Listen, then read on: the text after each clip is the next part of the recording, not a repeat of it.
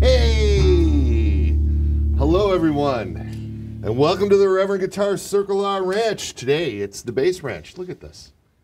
We are so excited to have Mr. Andy Irvine here with us. Hi. And we are going to play a little game of Meet Andy with the Reverend 12 questions. Are you ready, Andy? I'm ready, sir. Well, then, Let's do it. This first one's really simple. Okay.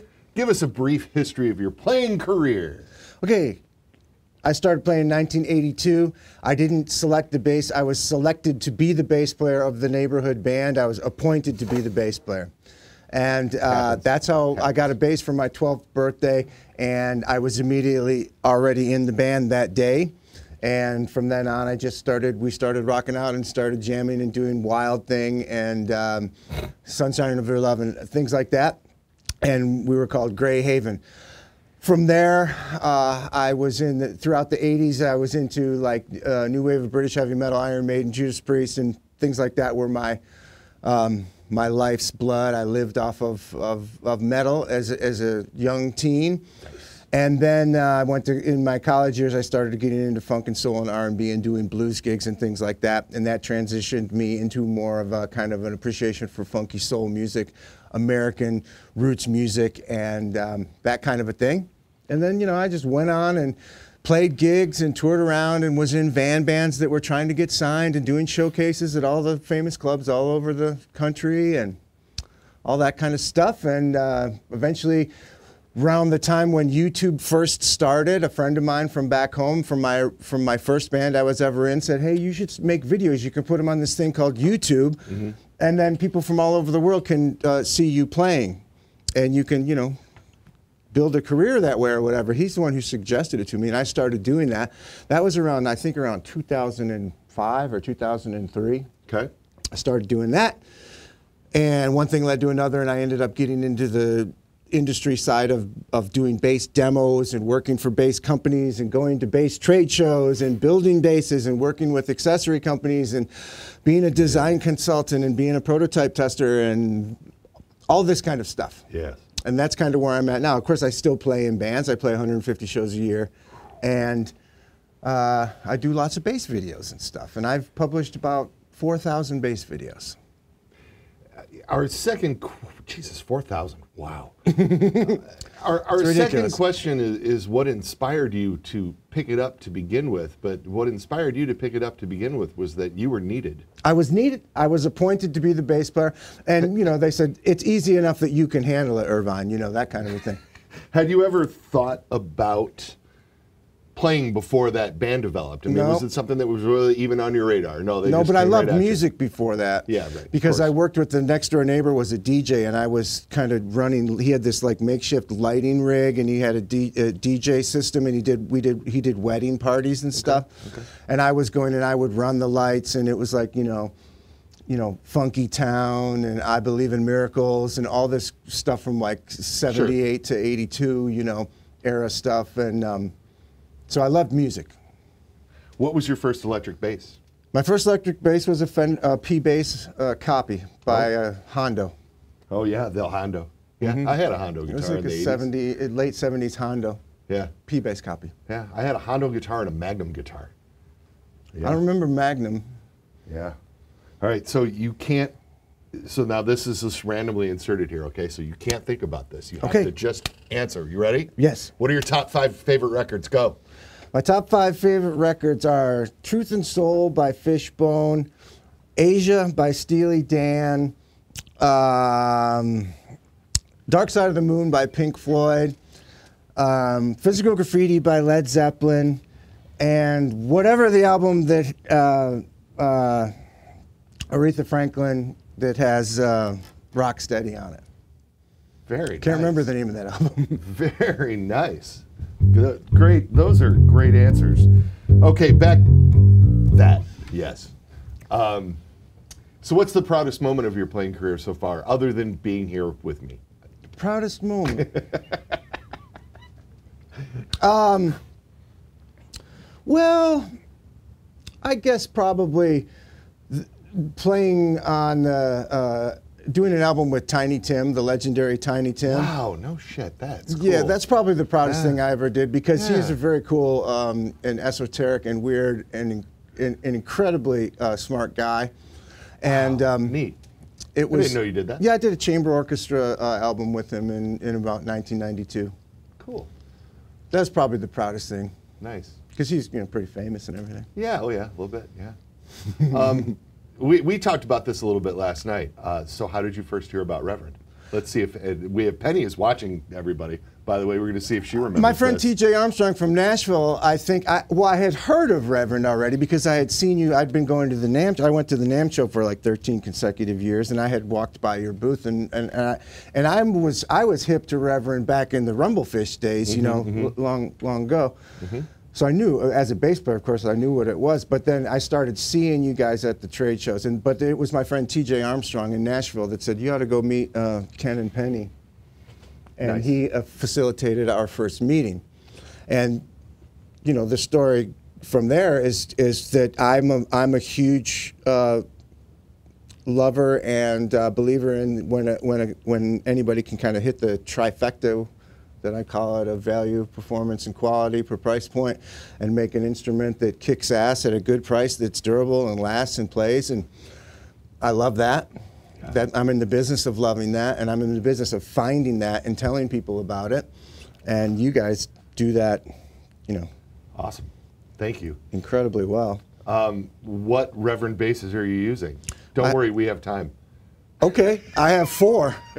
I'd love to tell you all about them. I have a Sentinel, which is a short scale set neck with the single P rail pickup in it and a 3-position like telly switch on it with 3 different voicings. And then I have Thunder Gun, which is a set neck 2 pickup with the split brick and the thick brick pickups in it. And it's got the raised centerpiece going down it, and cool block inlays on it, and a bound fingerboard. And then I have the Decision P in Mulberry Mist with the really, really cool pearloid pickguard on it. And that one I use probably most or second most of the 4. And then I have a Dub King, also in Mulberry Mist. Nice. And that one I use a lot, which is a 30 scale. We'll talk about. I'm sure we'll get into talking about it. Oh yeah. Well, the next question is, what do you like about them? And which is, we've gone into this a little bit, but fire away. I mean, what is there something that connects all of them? There's a whole bunch of things. Yeah. Might as well get started because it's going to take a while. The first thing that I like about them is they're different. Yeah. And I like to be different. Sometimes I like to be the same, but sometimes I like to be different. And that's what you guys do. That's one of the most appealing things, is that you're doing your own thing to a guy like me. It's not like the normal stuff. You know what I mean? It doesn't look like it, and you have your own proprietary pickups, and all of your design elements are very much kind of top to bottom, front to back, done in-house. You're not kind of like a components brand where you have a basic idea and then you put a bunch of other people's components on it. Sure. It's your own thing. So that's one of the primary things, is that it's different. The second, probably most important thing, is that it suits and fits and falls into a specific need that I have for performing, for using it for gigging. Like the Dub King, for example, has a really, really great kind of rootsy, rootsy American music, soulful, bluesy tone and vibe. It looks the part, it sounds the part, and it feels the part, and it sounds great in the fabric of the music that I play, which is blues and R&B and jam band and stuff and funky stuff and a little bit country, a little bit of bluegrass, etc. And the question is, what do I like about them? Yeah. I guess, those are probably the primary things. I like the way they look, sound, and play, and the way that they're built, Yeah. And I like that they're different. And I know that this is an all-encompassing question for you because you use a lot of different gear in a variety of different situations. But what are the main pedals that you use, if you use any, or what are the main amps that you use? Okay. My sound pretty much has always been kind of I'm not a real signal path kind of junkie person. Mostly what I do is with my hands. I'm able to get a lot of different sounds from the instrument, extract a lot of different sounds by the amount of energy that I put on the instrument.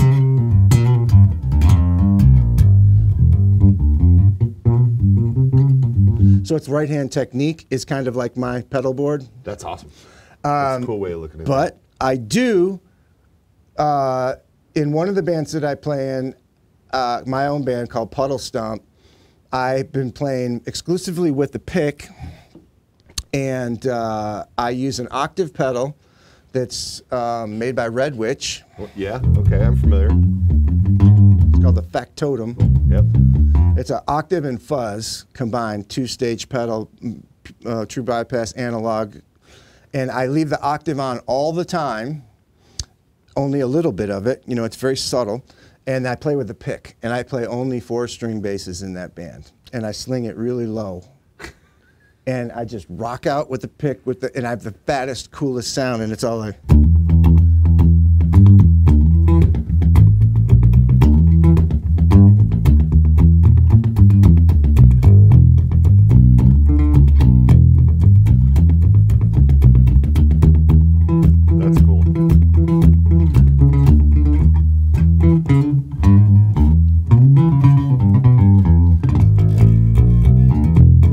So that band I play with a pick the whole time, 4-string with an octave pedal, and also in that little pedal situation I have a one control chorus pedal, sure. Also set very, very subtle, and I have a one control reverb that also is set very subtle. So when you turn them on, I mean, I hear them, you know what I mean, but they're not like over the top. They're just a little bit of secret sauce, funky grease that I step on every once in a while. Because we do covers by Pink Floyd, and we do covers by like different famous rock bands and stuff like that. And sometimes having a little bit of a specific effect makes it sound more like the original recording a little bit. Yeah.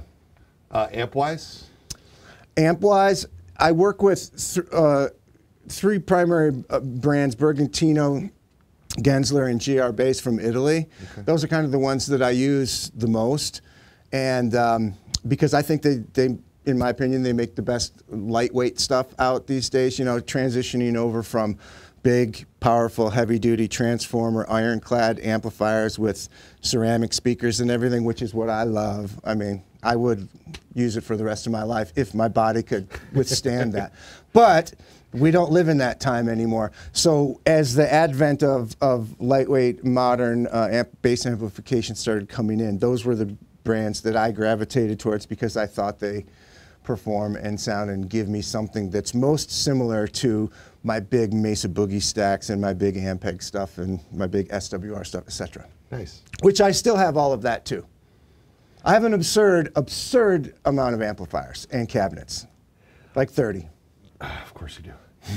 I know you have an absurd amount of basses too. I do. Yeah. I build them too. You know, I'm putting together like Legos. You know, like parts bases and stuff.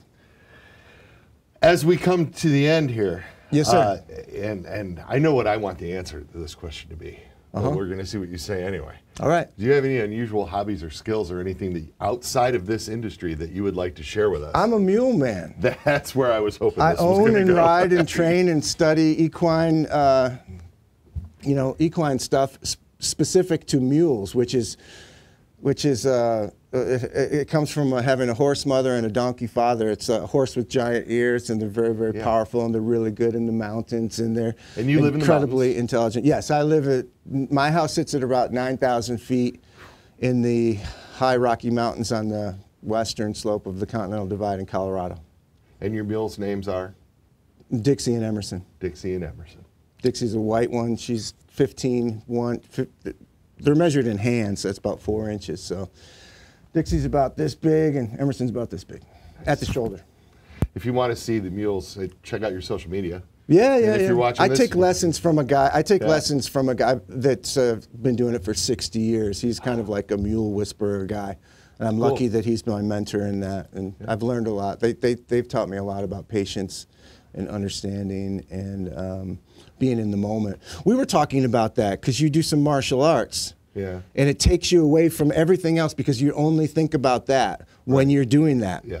And that's the same thing. That's what the equine stuff does for me. I don't think about basses. I don't think about gigs. I don't think about anything except for doing what I need to do to stay alive, you know, because, you know, stuff can happen. For sure. Do you have any quick advice for up-and-coming players? I would say probably the most thing that I could encourage up-and-coming players to try to do is to evolve into a tolerant kind of personality to where you let stuff kind of roll off and don't get all upset about inconveniences, because the nature of this business is going to be very inconvenient a lot of the time. And if you're the type of person that makes a big deal about stuff like that and essentially make yourself difficult in some way or another, it's going to exponentially reduce your opportunity because no one will want to hang around with you. That is a fantastic piece of advice. Truly. Yeah, so like the cats that can just kind of hang out and just kind of like, oh, the lobby call is 9. No, lobby call is 10 now. Or, you know, sound check is 4. Well, sound check is going to be 5:30 now because the headliner needs more time. Or the show in Cleveland is happening. The show in Cleveland is not happening. You know, there's like 10,001 different situations that are going to arise. And if you can be the one who's just like, okay, that's fine, I'll make it work, then you're going to do well. Yeah. Because you're not going to be all upset and miserable all the time and frustrated. I had to learn that the hard way because I'm not that. I had to learn how to be that guy. You know what I mean? I'm still learning. Yeah, I mean it's a lifelong evolution. Of course. Yeah. That's what I would recommend. And practice. You know, practice your acts. You know. Yeah. Practice for sure. What's next for you? Before we let you go, what's next? What's next in my music stuff? Well, this week I'm going to go visit my mother in New York and my brother and my sister. Yeah. And then when I get back, I have a gig. You know, it's Halloween, and we got this big annual Halloween masquerade bash ball thing that we do. And I live up in a ski town, so throughout the ski season, we do some gigs up there. Like we do a regular on Monday and then every other Thursday, and it's just like it's a party town. You know, it's a ski town, so people are all jovial and ready to party and go skiing and everything. And we just provide the rock and roll atmosphere for going out at night. You know. See you at the NAMM show? Probably. Yeah. Yeah, cool. I hope so. Ladies and gentlemen, Andy Irvine, Reverend bass specialist and very, very good friend of the company.